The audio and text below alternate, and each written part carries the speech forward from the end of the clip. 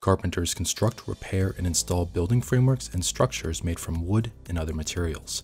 In this video, we will go over what carpenters do, what the job market is like, what kind of money they make, and the top industries and metro areas for carpenters. Coming up.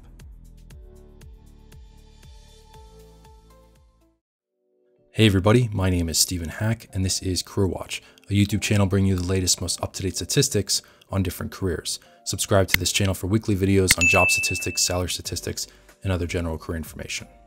Carpenters are versatile workers in the construction industry. They use many different tools to cut and shape wood, plastic, fiberglass, and drywall.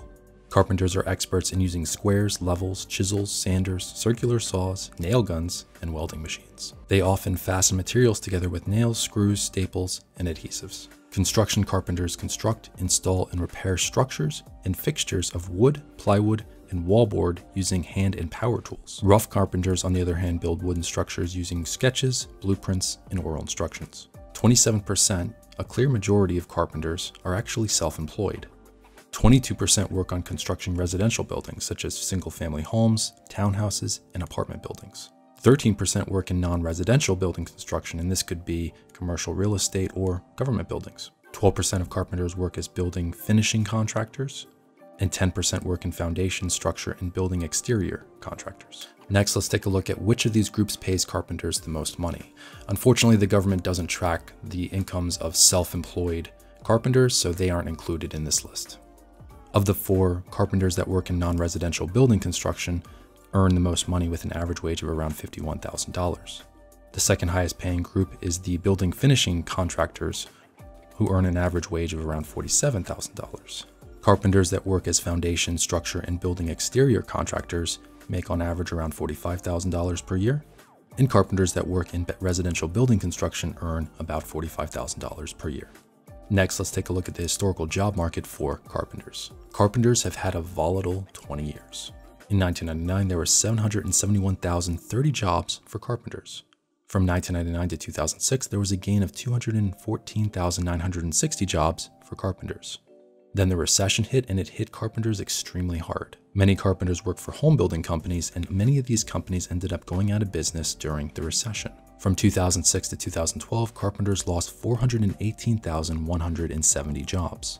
In 2012, the government recorded 567,820 jobs for carpenters, and this is a 20-year low.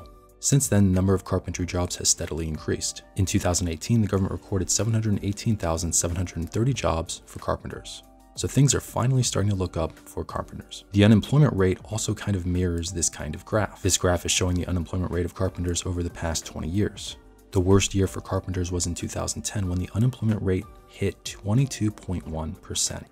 That means almost 1 out of every 4 carpenters was unemployed in 2010. But since then, things have been looking up.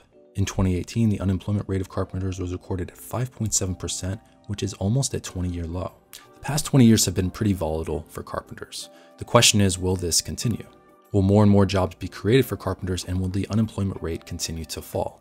Next, let's take a look at the government jobs forecast for carpenters. The government is very optimistic about the future job market of carpenters. They are forecasting an 8% job growth for carpenters from 2018 to 2028. The average occupation, on the other hand, is expected to rise by only 5%. Construction fields in general are expected to add quite a few jobs over the next 10 years as well. The idea is population growth should result in more and more new home construction, creating more and more jobs for carpenters. The number of jobs for carpenters depends on construction, and if construction slows, carpenters lose jobs. But if construction ramps up, carpenters gain jobs. Next, let's take a look at what carpenters earn nationally. In 1999, the national average wage was recorded at $34,420. By the year 2018, the national average wage was recorded at $51,120. So nationally, wages rose for carpenters by $16,700 over a period of 20 years. Finally, let's explore which metro areas are best for carpenters. The national average wage is around $51,000 per year, but certain metro areas pay more than this.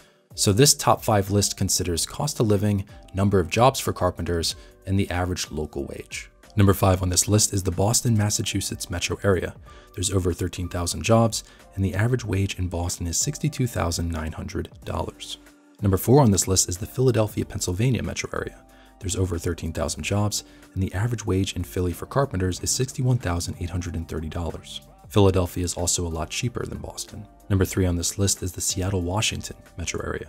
There's over 16,000 jobs for carpenters in Seattle, and the average wage in Seattle is $65,330. Number 2 on this list is urban Honolulu. There's almost 4,000 jobs. There aren't as many jobs as in Seattle or Philadelphia, but the average wage in Honolulu is $75,470. This is the highest paying metro area in the entire country for carpenters. And the best metro area for carpenters, in my opinion, is the Chicago, Illinois metro area. It has the jobs. There's over 20,000 jobs for carpenters in Chicago, and the average wage in Chicago is $70,440. Are you interested in becoming a carpenter? Let me know in the comments below. Thank you for watching this video, and I will see you next time.